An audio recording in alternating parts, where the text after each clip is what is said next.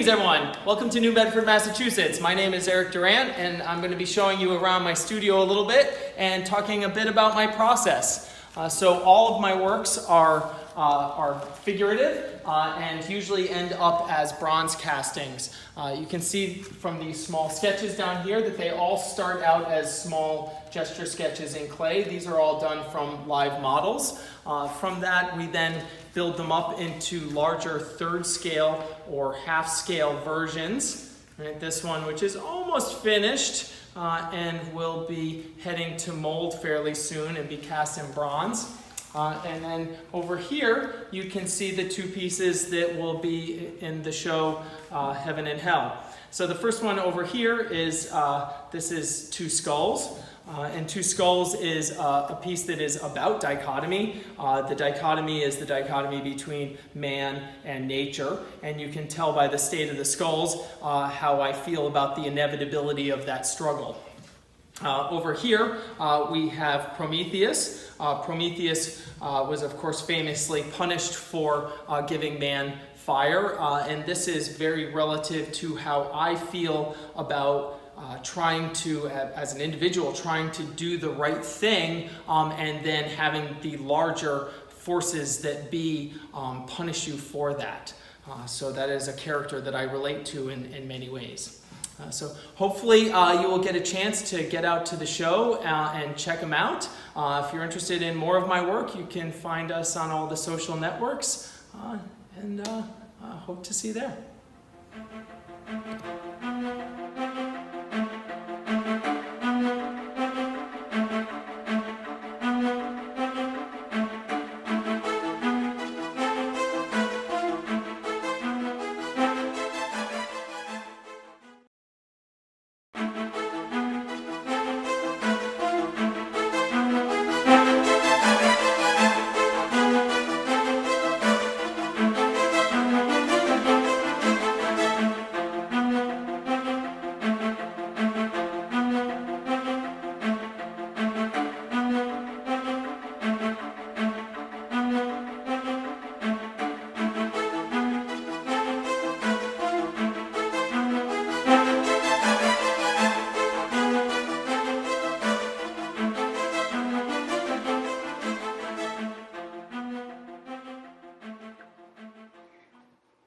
Hello, my name is Tanya Toole, and I'm very pleased to give you a little information about myself and my work. And I'm also very thankful to be included in the Heaven and Hell show. It sounds like a very interesting concept. My work is very inspired by my studies in Italy, and especially in central Italy. I'm very lucky to be able to go there every summer. For 2 or 3 months, not this summer of course, but I go there and I study the Etruscan tomb paintings, which sounds very morbid, but it isn't. These are very, very old images, like 2,500, 3,000-year-old images that are still vibrant and beautiful. It was a very sophisticated civilization. It was the civilization that came before ancient Rome, and in fact the Etruscans built Rome. And so anyway, I studied them. I study many archaeological sites there and old churches, some of which are very obscure churches that have beautiful imagery. I also lived in Arizona for many years and studied petroglyphs and wall paintings there, and also worked with Navajo and studied their spiritual practices and was very awed and inspired by them. So my work's a bit of an amalgam of these things, I hope, an interesting amalgam. And I'm very interested in the whole idea of heaven and hell as almost a psychological concept that reflects the peoples, the times, and the spiritual practices of people over hundreds and hundreds of years. So it is a very rich concept, and so I'm very thankful to be included in this show. Thank you.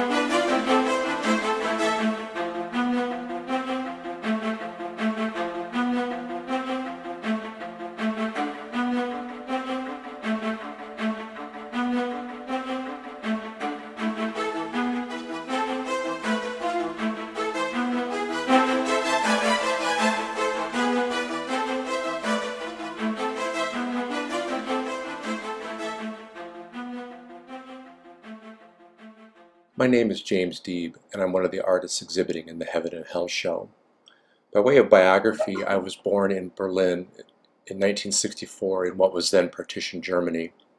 My father died unexpectedly a few years later, and my family moved back to the States, where I grew up in a small town in Indiana. I went to undergraduate school at Indiana University in South Bend and did my graduate work at Western Michigan University in Kalamazoo.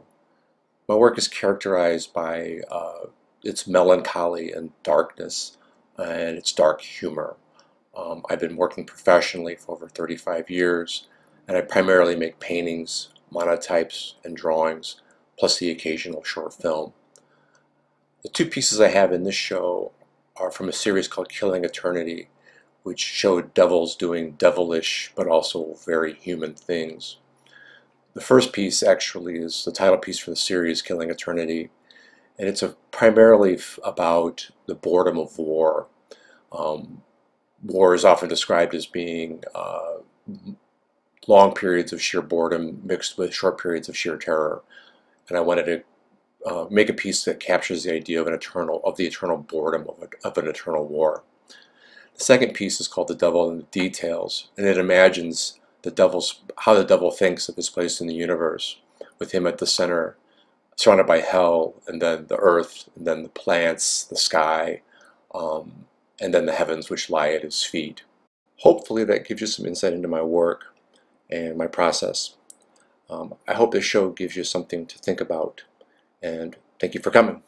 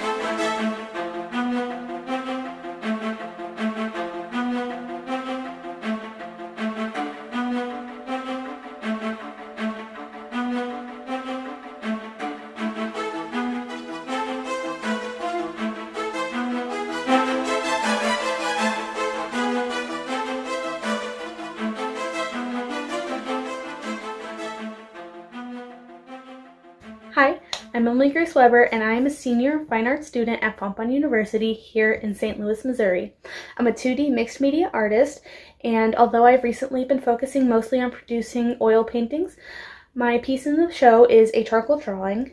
It is called Almost Somebody, and it is a visual representation of how I was feeling earlier this year when it was created. In my work, I often use layered compositions inspired by printmaking. I'd show that in this piece through my use of the gold metallic paper as well as my play on foreground versus background. I decided to make this piece when I made the decision that I needed to be more proactive in my mental health and combating my depression. It's meant to show the feelings I had of comfort in my depressive state as well as the feelings of emptiness and loneliness, and how they can often become easier to deal with than the unknown that comes with progress and recovery. In my work, I often try to explore aspects of life that make us uncomfortable and uncertain, things like depression, death, loss, and impermanence. By doing so, I kind of hope to be able to comprehend and get a grasp on these concepts that seem beyond understanding and beyond acceptance. This is the first show I've been accepted to. It's also the first show that I've applied to, so that's kind of on me. But regardless, I am so thankful and I am so grateful, and I hope you enjoy the show, and I hope you enjoy my piece. Bye.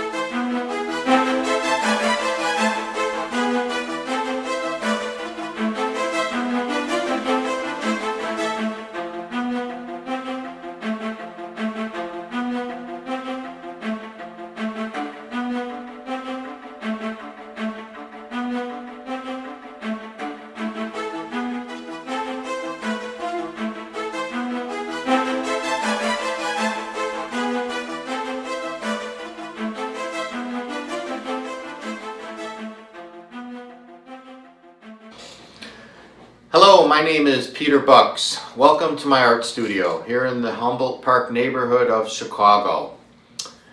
I was born and raised here in the city of Chicago, and I went to Gordon Tech High School, and I also went to Ray College of Design, where I met my instructor Bruno Certo, who is an atelier trained master having lineage that goes back to Jacques-Louis David. I was very fortunate for this. After college, I freelanced quite a bit, worked for some companies in the area, and then eventually went off on my own to take private commissions in portraiture.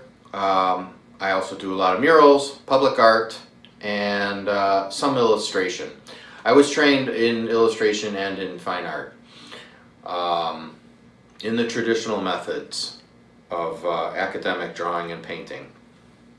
I love this type of art, and that's why I do it, and I'm always trying to perfect it. I always feel like I'm still a student, actually. I have always admired realistic types of paintings. So I work in realism and representational art, and sometimes that may fall a little bit into impressionism, but for the most part it is representational. I work from life, and if that is inconvenient for a model to sit quite a while, I'll take my own photographs and then work from my own photographs as references. I'll piece together my own compositions and then start preliminary drawings. Sometimes I do charcoal studies prior to the painting. When I do the painting, it is on aluminum panel, and I prime these panels with an oil-based primer, and from there I'll work an underpainting, which is kind of a tonal study, and then an overpainting in full color. I am an associate member of Oil Painters of America, NOPES, Allied Artists of America, and I'm also a member of the Palette and Chisel here in Chicago. About the painting for the show that you're seeing. heaven and hell. The name of the painting is Morality, and it's about the decisions that one must make, being right or wrong, and the consequences that this may cause.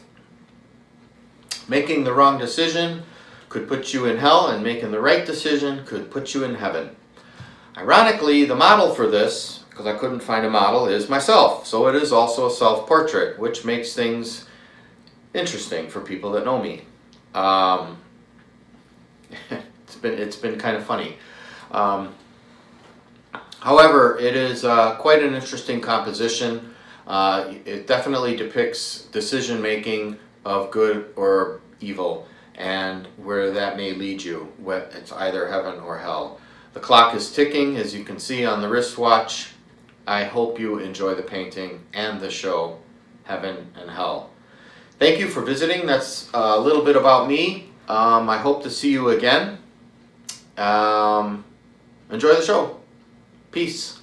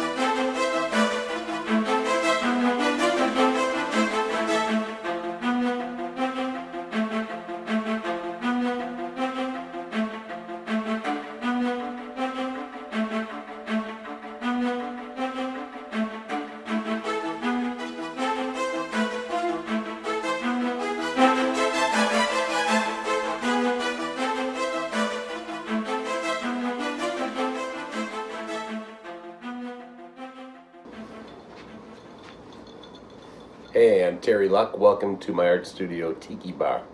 Today I want to show you this piece. It's actually a 4-canvas piece, 4 separate canvases. It's called The Watchers. Now the Watchers are, to me, just a fascinating concept. They're mentioned just once or twice in the Bible, just every now and then a lot in the book of Enoch outside of the Bible. And the idea of the Watchers is they came down from heaven to watch how mankind is doing. But here's where it gets scary. There are good watchers and bad watchers, called the fallen angels, who influenced mankind in a very negative way.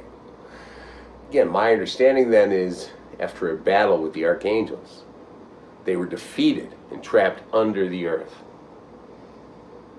And it just makes you wonder, with everything happening today, did somebody let them out? Are they walking among us? Are they influencing what's going on today? It does make you wonder. Next time you see a stranger looking at you, is it a stranger or is it a watcher? Think about it. On the bright side, always remember, put a little art in your life. You'll feel better.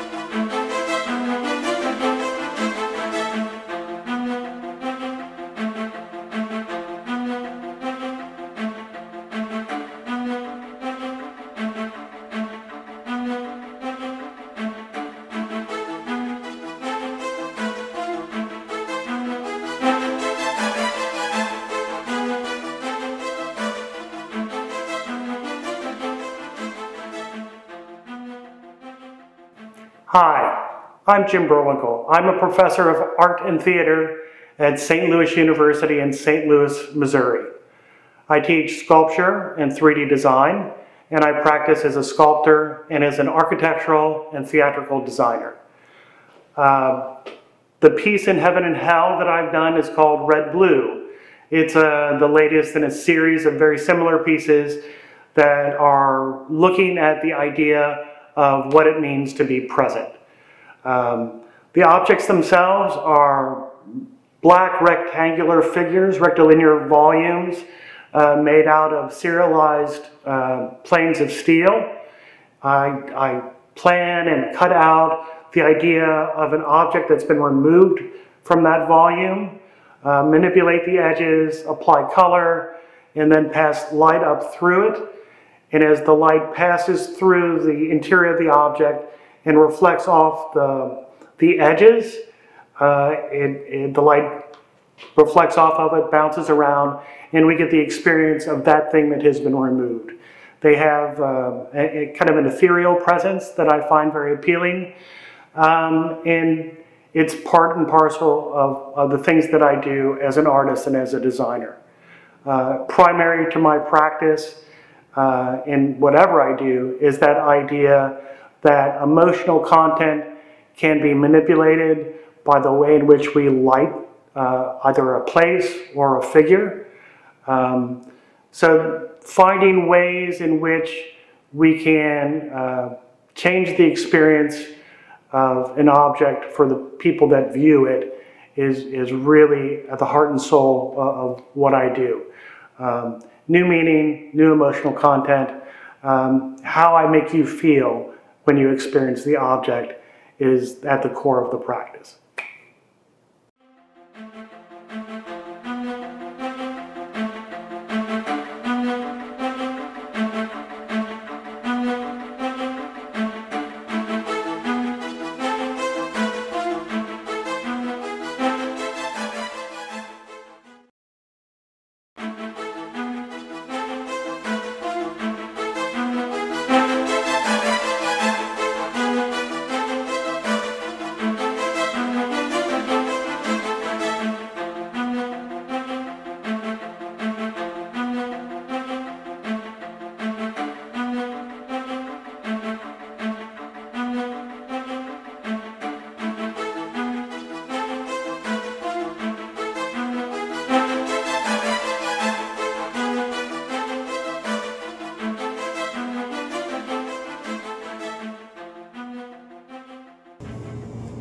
Hi, I'm Neville Barber.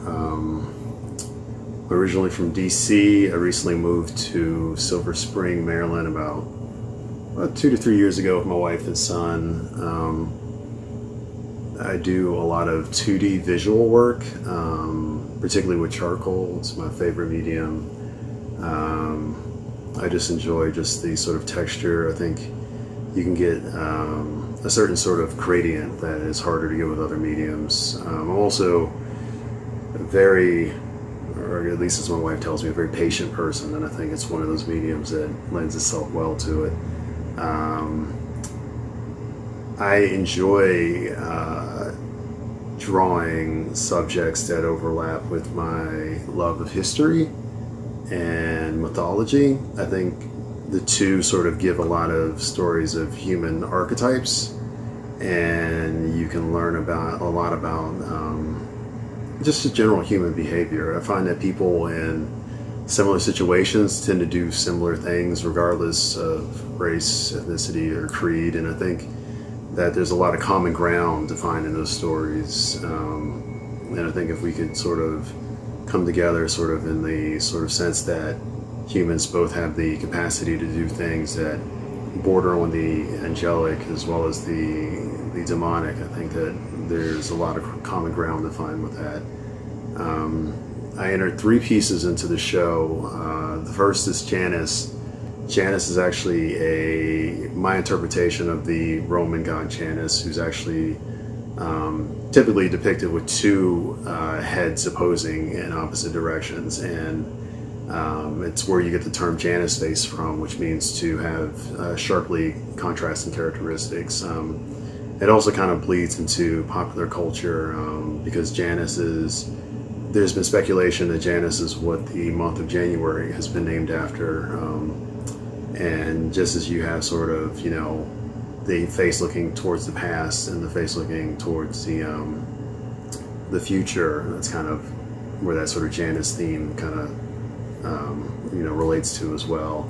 But I didn't want to do the typical depiction of Janus, so I did something where I actually applied the sharply contrasting characteristics literally. So I tried to create something that was still aesthetically appealing, but at the same time had sort of gross characteristics. I'm not sure if I really achieved it. I think it's a nice looking piece, but I wanted to push the limits of what people would consider something that's both beautiful and also a little bit funky. The next piece I entered was My God Has Horns 2. It's a depiction of the fawn god Isacson. I found that the more I studied religion, particularly in mythology, I found that there was a change in how people viewed the sort of bestial qualities of animals. Basically, the further back you go, you find gods and goddesses that are associated with horns or beasts, and these are sort of admirable qualities in the sense that they show these deities as great progenitors. It's a sort of creative power to have these animal qualities. But as you sort of push forward to more modern religions, there's sort of this separation from nature, and with that separation, you find that those sort of animal qualities become more demonic. They're more savage. They're not seen as things that you want to associate with your gods.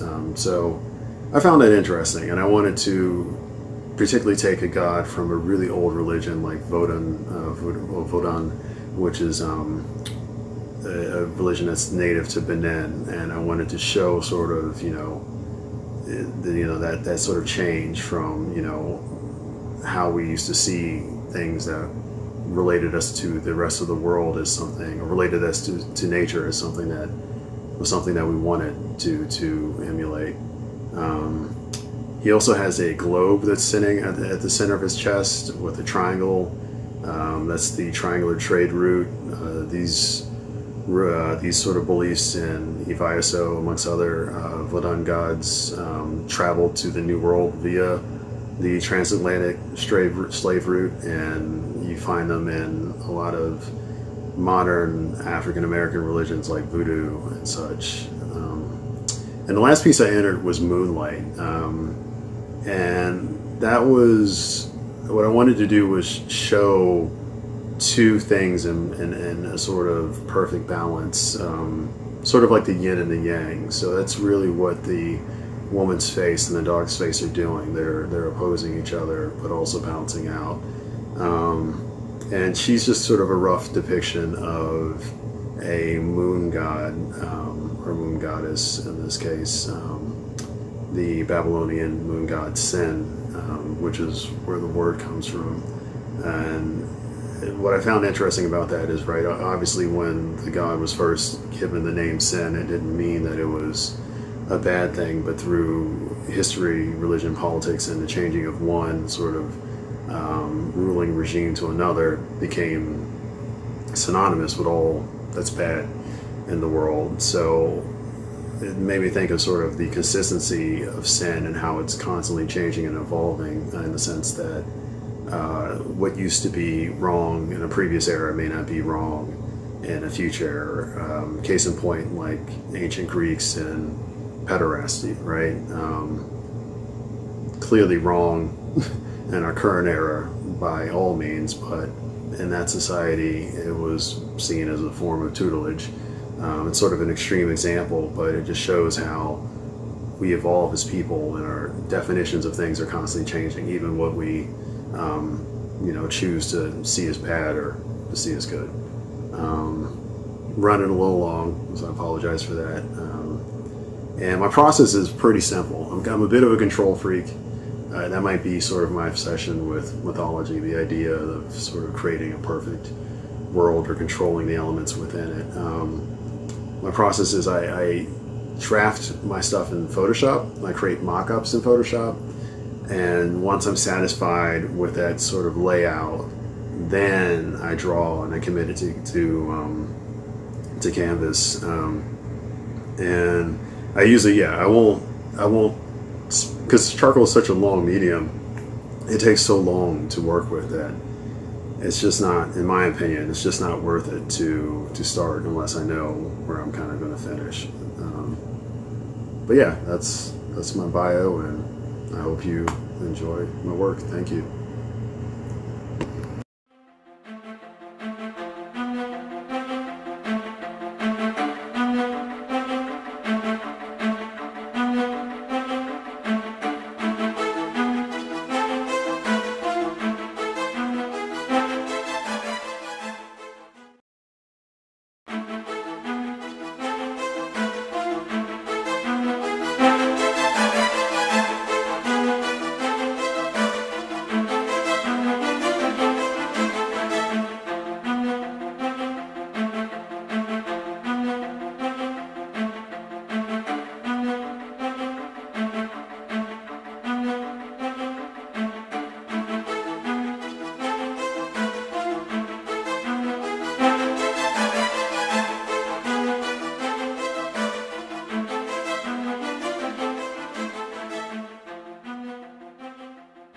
My name is Donna Arnold, and I'm a conceptual fine art photographer, artist from Romeoville, Illinois. Photography has been a passion of mine for many years. It's a layer of creativity that is only revealed through my art. The inspiration for my work comes from a deep passion for the unknown. My work is an expression of how I feel at any given moment. I believe when you incorporate your mood into your art, that is what makes it your own unique style. The work I create corresponds to a specific story I'm attempting to tell. It has an artistic style that is mysterious, fairy tale-like, or dark and brooding. I'm known for using moody tones to create a dramatic atmosphere. My goal is to pull the viewer into my fantasy so they could be part of my creation with the intention of triggering an emotional response. The piece I have in the Heaven and Hell exhibit is called Unpleasant Soul. It's about facing our deepest, darkest fears. My vision to create and the love for beauty and darkness invite fear into life so it can be explored and embraced. As an artist, my desire is to connect with my audience, and confronting what scares you is how you find art that is meaningful. We all have fears that drown us in our daily lives, but very few will face them. Unpleasant Soul symbolizes that we are all just skeletons underneath. My process involves photo manipulation to improve storytelling and self-expression. It requires an active imagination and is a signature expression of my work. Editing has always played a fundamental role in the final result of my art. When I create my work, I believe fantasy and reality can merge to form magical imagery. My work allows me to explore the imagined, be dreamlike and mystical. We are only limited by our imagination, and mine is endless.